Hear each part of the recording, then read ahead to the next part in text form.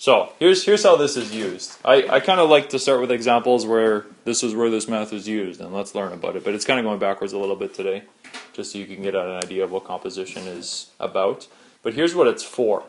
Okay, one of the really great things about composition, and this is where you've used it in the past and didn't know it, is you change the dependency of a function. Okay, so I'll show you how that works here. You guys know weather balloons. Put them up in the air and they tell you about the atmosphere and temperature and if it's going to rain and things like that. Let's say that particular weather balloon is being inflated and the balloon's radius in feet is determined by the square root of how long it's been.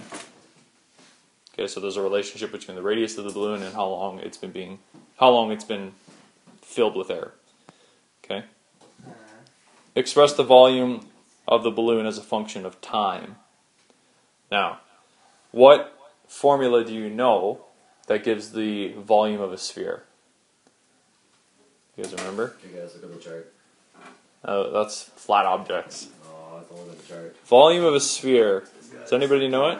I know it because I teach grade 10 Isn't it 4 math. pi r cubed or something? Close. 2 pi r cubed. A little 2 pi further squared. away. That's no. 4 pi r squared. So I did the whole question. I thought it was 4 pi r cubed. You're close. This is the volume of a sphere. 4 over 3. 4 over 3 pi r cubed. Remember that? Grade 10? Yay! That function is dependent upon what variable? The radius, right? You can find the volume of the balloon based on the radius of the balloon. But we want a new function, so this is v of r, we want a new function that's based on time. How would you do that? You'd have to incorporate time in there. Yeah, how would you get time inside of this? By using this new technique. By using this new technique. Any ideas? Any ideas? Huh? Any Oh, ideas? just put root of the t. Yeah, put in root t for r. Essentially what you're doing is you're going v open dot r of t. Right? You're taking v and inserting r of t. Right? So you get 4 over 3 pi root t, that's what r is equal to, cubed. Which gives you 4 over 3 pi t to the 3 over 2. Should we do it that way? Yeah, sure. You understand how I went from here to here? Power on top, root on the bottom. Okay? So you've created a new formula for the sphere, or for the volume of a sphere, as long as that sphere is being inflated. Right? That's now dependent on time and not the radius. I mean, it's still dependent on the radius, but this specific formula is dependent on time. Okay, so you can change the dependency of a function and analyze how that function varies based on this new parameter. Okay, so it'll grow a little bit differently based on the fact that it's on t and not r this time. All right, so how many minutes? After how many minutes will the volume be 4,000 feet cubed? Well, let's figure that out. We've got a new function here. V equals 4 over 3 pi t to the 3 over 2. Do I replace t with 4,000 or with v with 4,000? V, right? The volume is 4,000. So let's see if we can crash through this algebra.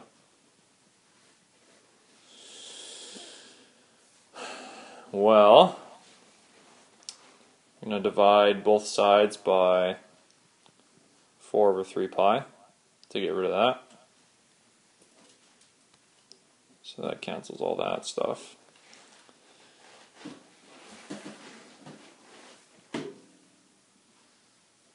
Someone want to give me a decimal approximation to that? Make sure this is in brackets and this as well.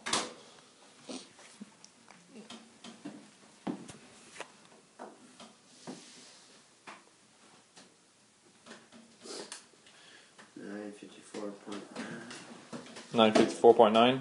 Someone verify for me.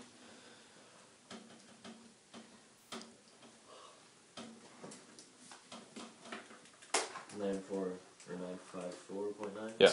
Okay. So that's equal to t to the power 3 over 2. How do you undo that? How do you just solve for t now? That thing on your calculator. You go 3 over 2. Yeah, there's a few things you can do. Yeah, you can go 3 over 2, and then math, Oh, we did this. 5, Something. and then 9, and then put in the number, right? Yeah. You could do that. We did do something like this before. What does that even do? Or you could square both sides and then cube root both sides. That's really what you're doing here. I'll show you. If you square both sides, so I square this and I square this, right? When I square it, you have 2 times 3 over 2. That gets rid of the 2 on the bottom. And then when you cube root it, that gets rid of the cubed. So if you want to do it that way, square it and then cube root it, you do the same thing. Wouldn't you have to? But taking the one, cube root it first and then square root it. it wouldn't matter, Oh, it wouldn't matter. No. right? But the 1.5th root is that, basically. So what is that?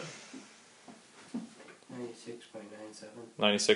It's like 97 minutes-ish. Okay. So about, what's t? Oh, I didn't say what, is it minutes? I'm pretty sure it's minutes. It says how many minutes will the volume be? Okay, so yeah, it is minutes.